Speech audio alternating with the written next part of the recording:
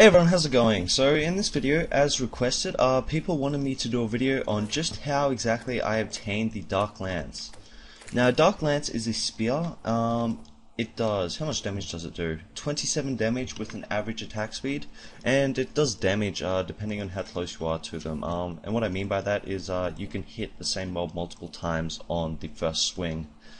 Now this item is considered the rarest item in the game, so unfortunately I'm not going to be able to show you me picking it up in a chest because I actually got very lucky with it, and I pretty much found it as soon as patch 1.05 came out.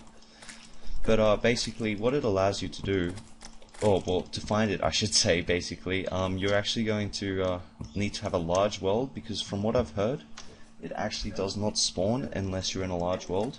And even then, it only spawns once per map in areas of the underworld. So once again, it will only spawn once per map in areas of the underworld. So the place where I am now, hell basically.